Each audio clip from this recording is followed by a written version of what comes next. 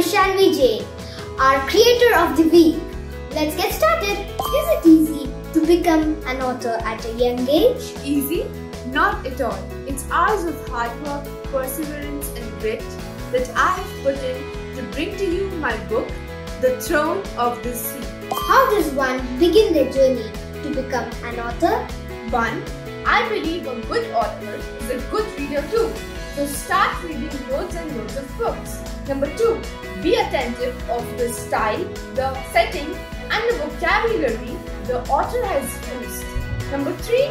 Take small steps, set small goals. What inspires you and how do you find the inspiration? Inspiration is everywhere in your surroundings. Go, look for it.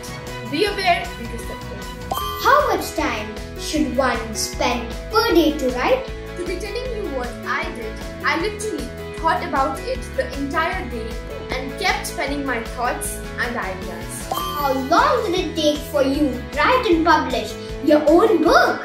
The efforts I have put in for days together, I think sums up to almost about 3 months. Who are your favorite authors? Favorites? Lots of them, including Sudha Murthy, Roald Dahl, Ruskin Bond and Paula Harris.